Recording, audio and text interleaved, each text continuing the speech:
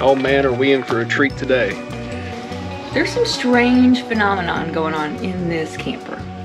So this will give it a little extra support on the bar, for one thing, and two, it's gonna completely lock that bar from coming loose. All right, this could be the end of an episode or the beginning of one that's very interesting.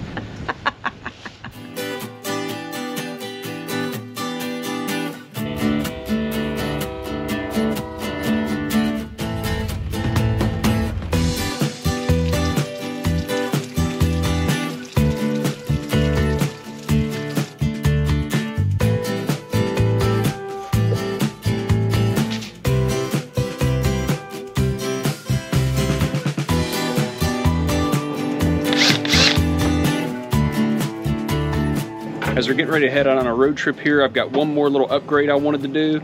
I was actually talking to one of our viewers, Gary, about our problem with the spare tire just seeming to come loose and kind of lower itself here and there. And Gary had a really great idea about drilling a small hole in the bar that cranks the spare tire down and putting a cotter pin through it with the theory that if it starts to rotate, it'll get caught on the frame rail and stop it from rotating, which I thought was a great idea. Well, I was talking to my friend Brian that I met at the rally. Remember, he's the one that gave me the little block-off plate for that same area to keep mice and pests out. He mentioned that he actually made a product just for this. So what Brian made was this little block. It sets on top of the frame rail. The bottom comes up and down to adjust based on the height you need. And once we set that up, we're gonna drill a small hole through that bar and put the pin through there and let it set right on here. And this actually supports the bar that comes out to crank the spare tire down. So this will give it a little extra support on the bar, for one thing, and two, it's gonna completely lock that bar from coming loose. What Brian recommended doing and what worked really well for him on his trailer was to put a little bit of silicone adhesive on the bottom and on the back sides of this before you mount it. Make your adjustments for height, and then put 2 screws in, which he sent me with the kit. So this should be a quick and easy install. We're gonna go ahead and knock that out now, and hopefully no more of our spare tire coming loose going down the highway. Really cost-effective way to solve a problem. If you have this type of spare tire setup, check that out. I think that's gonna solve a lot of problems for us moving forward. This is pretty sweet. Thanks again, Gary, for the advice, and Brian for making the product. Be sure to check out the link in the description if you have a spare tire setup like this. This could save you a lot of headaches down the road.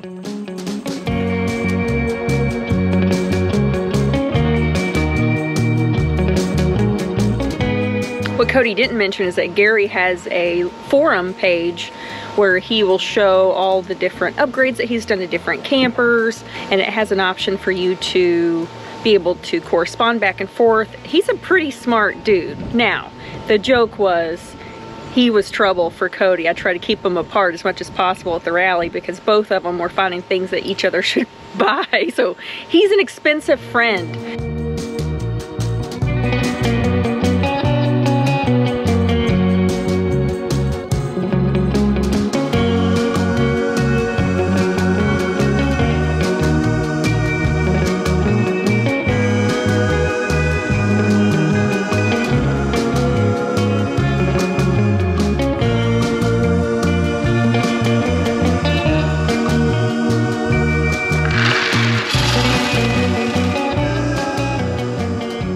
Oh man, are we in for a treat today. We got the Traeger all set up and rolling. We're gonna make something that I really like to make around camp, or really anywhere for that matter, and that's a little barbecued meatloaf. But the trick to this, what we're gonna do here in a second, is we're gonna roll all of this out. We're gonna stuff it with cheese. We're gonna wrap it in bacon. And then we're gonna cook it at 225 low and slow until the internal temperature gets to about 160 degrees. Pull it, let it rest for 15 minutes. It'll make for us a nice meal today and tomorrow.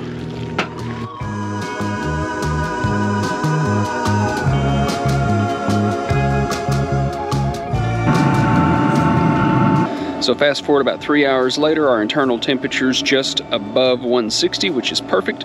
The bacon's nice and crispy, so it's time to pull this thing off and let it rest for a little bit before we dig in. Yes, I did have to change shirts because I might got just a little bit of barbecue grease on my other one, if you're wondering. So we're gonna get this popped off here and dig in. You gonna do a taste test? Already? Yeah. It's ready? It's ready. Okay. You gonna grab a couple forks and we'll dig in. So I didn't mention this earlier, but I do the first hour at 225 degrees with a lot of smoke. And then from there, I kick it up to about 325 until it's to 160 degrees internal. That makes the bacon nice and crispy. Gives you a really good finish to this meatloaf. Hot, hot, hot, hot. It has a really good smoke flavor to it though. That has your cheese in it right there. This one does? Mm-hmm. Angela's actually telling me earlier that when I grill, it just means more work for her. When he cooks, he wants to do these big elaborate cooks, which is good for me in the end, don't get me wrong, but it usually means he needs an assistant. When Isaac's here, I make him do it. We should have waited till Isaac got here. I'm always happy for someone else to cook.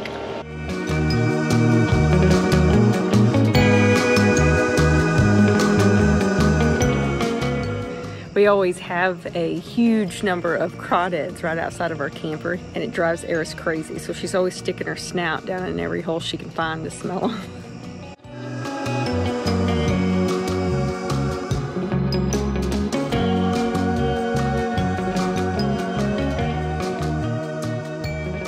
There's some strange phenomenon going on in this camper. Yeah. So we got in pretty late last night. We were visiting with friends. At 4 a.m., you discovered... I got up to go to the restroom and there's water in the floor. Right here, in this entryway to the bathroom and the bedroom, and there was a patch as though someone had just dumped a large cup of water, saturated. In this one place. In this one section. Well, first and foremost, we went and turned the water off outside, just in case there was a leak to stop anything else from going on. And then we just started checking stuff. So we eliminated the sink because one, we have a sensor there, and there was no water issues there. We eliminated the toilet because if it was the toilet or any of the pipes behind it, it would have ran and saturated the front part of our rug, and it was completely dry. Yep. The only place was right here. Also, I dumped my jeans here because they smelled like fire smoke, and they were soaked. Very soaked. So this was a significant amount of water. Ceiling's dry. Walls are dry. Walls are dry. We're baffled. Yeah. So then you started checking a few other things. Yeah, a few other things. I checked everything. So what's really interesting about this, when I went into the basement, you know, you would expect, because there are some PEX lines that run under there, that if one of those lines ruptured, it would be spraying up on the bottom of the floor, which there's like a plastic visqueen type stuff under there. So it would have had to soak through that, through the floor and into the carpet from below.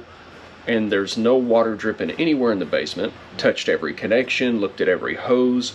There's not a drop of water to be found in this camper. And while I was under there, in fairness, I realized I'm gonna add a few more sensors because I put one behind the Nautilus on the back side of the trailer, but there's all these lines that run all the way over here, so I am gonna add 2 more, just so if we do get a leak under there. There's some water lines that run through the bedroom dresser to the closet for the washer and dryer. Checked all those out. Everything's good. It was definitely not urine. We should say that we eliminated urine. Was that even a concern? Well, I wasn't blaming you. I was blaming the dogs, but you know, whatever. It had to just have dumped right here. That's the only explanation. You tend to get up in the middle of the night. I have been known to sleepwalk, although I didn't think I have been doing that recently. So we're gonna go with one of those two. Sleepwalking, spilled, didn't realize it. I don't know. Halloween's upon us, and we just had a phantom water spot come up in the floor. If we figure out where the water leak came from, we'll follow up and let you know. We and our friends do an annual or semi-annual hike. There's a few different hikes that we can take, easy or hard, so we're kind of hoping that they feel lazy like we do. Fingers crossed for easy. Don't want to do the half-a-day hike. and then we got to get our hiking shoes on and start heading over. Yep, let's go. Score. Our friends want the lazy hike. Yes.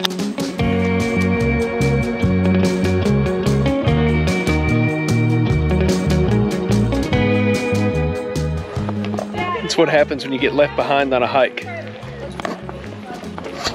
Come on, Rocky. Is that it? Is that it for today? That's it for today. I'll see you guys when you get back. Forget the hike, we're done.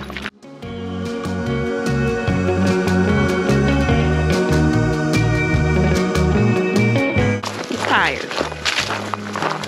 think he got just what he wanted all along.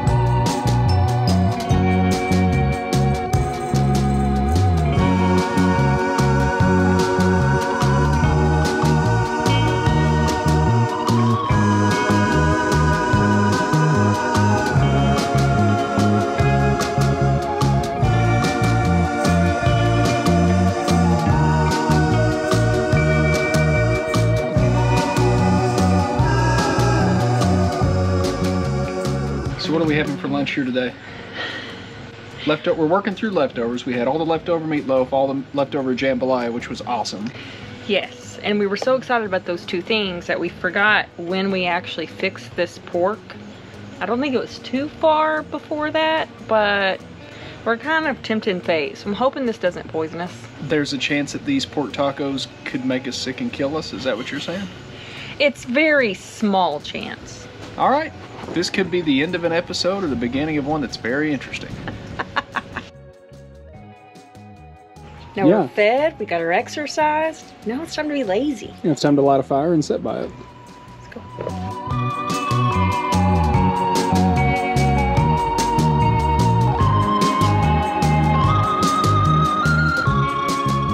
So after the phantom water leak situation the other day, I went ahead and ordered a couple more of these GoVee sensors via Amazon Prime.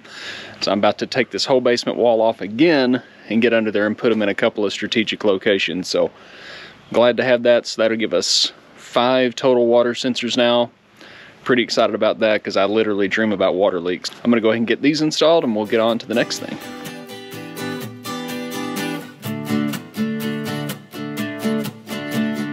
Now that we got all the stuff out of the way, we'll just take a few screws out, pull this basement wall back, and that'll give us access to everything. Once again, kind of a mess in there. This is what it really looks like under the basement of your RV. Look at this rat's nest. So I'm gonna pick a couple of centralized locations, throw these next couple of water sensors in, and we're gonna call this one done.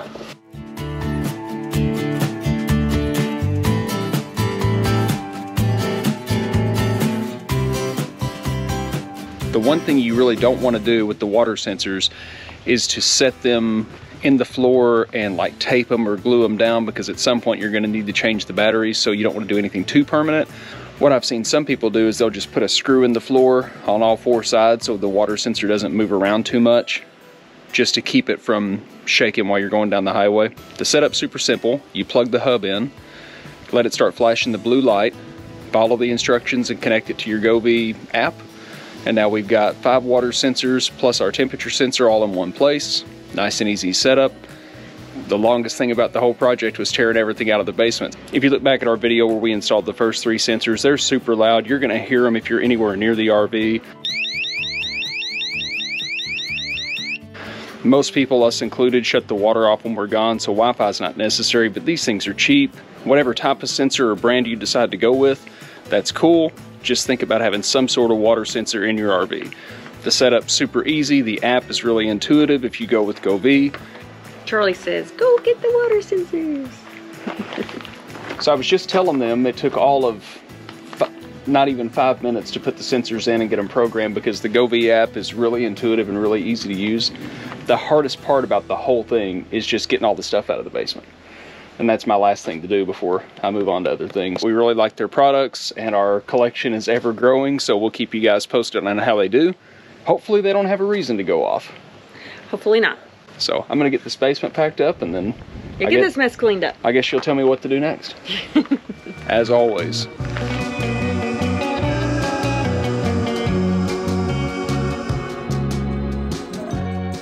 And don't forget, when it's all said and done, doesn't shut with a hose in there. You smell like fish fires. We're kind of tempting fate, so I'm hoping this doesn't poison us. Maybe that'll then catch us on the next video and we're vomiting out this poisoned pork.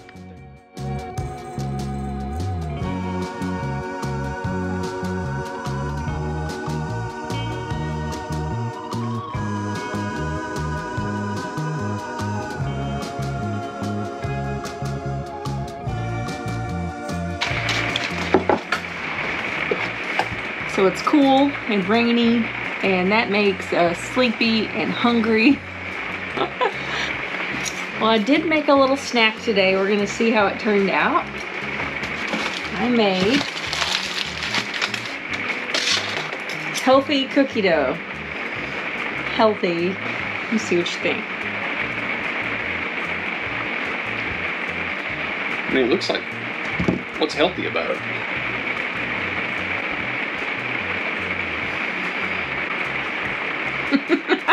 No? No. Lord, no. I wouldn't feed that to the dog. Maybe that's awful. I'm sorry, I don't mean to be rude, but... It's not that bad. It's that bad. Please don't put the recipe in the description. No one else needs to suffer. Has a lot of protein in it. Alright, so does steak. Either that didn't turn out right, or it's just a recipe for people who don't know what sugar and sweet stuff is. If you don't think of it like cookie dough, it's not bad. So it's cookie dough, but I'm supposed to think of it as something else? It's not cookie dough. What can I identify this as in my mind to where it would be an upgrade? A sweet fix. I mean, I think if we got another bowl, very carefully, very quickly, like started rinsing this out in cold water, we could probably salvage a good chunk of the chocolate chips, and then we'd have a sweet fix. I tried. Does your wife lie to you? Let me know in the comments.